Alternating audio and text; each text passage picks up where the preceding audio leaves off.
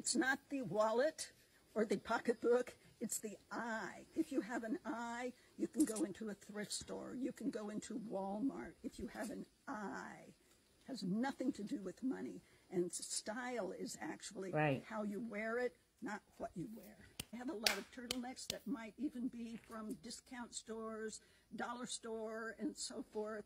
And then lots of wonderful accessories, which my pearls are not real, but I like to add layers and layers and bracelets and so forth, and just have fun putting things together. I loved Dior's new look. It has influenced me for the rest of my life.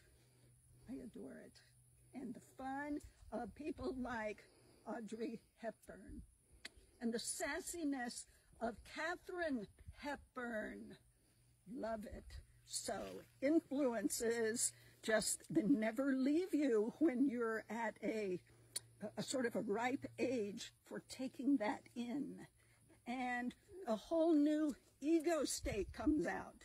You might be playful, you might be sort of haughty, depending on what you put on. And it's contextual memory, little cues that will cue you up and bring out that little ego state.